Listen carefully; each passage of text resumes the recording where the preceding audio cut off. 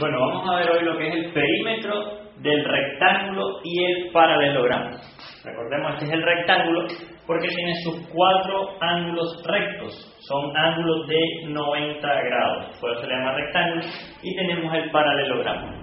Ahora, recordemos que el perímetro es la distancia alrededor de la figura, sea cual sea la figura.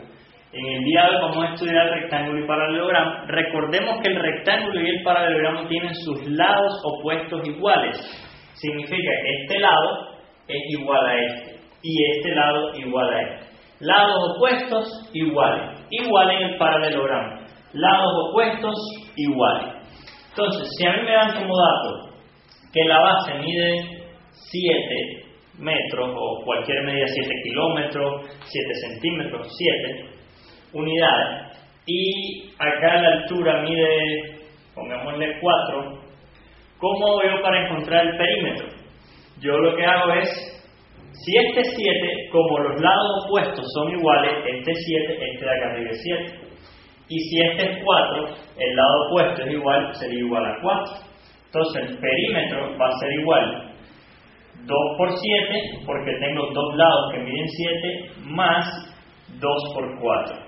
14 más 8, 24. Hacen la operación, perímetro es igual a 24.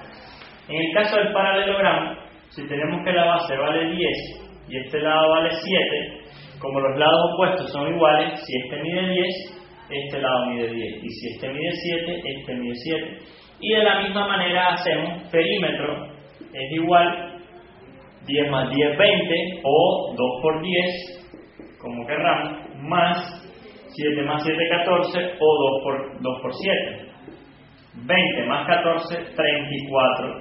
Y ahí tenemos el perímetro del paralelogramo. Muchas gracias.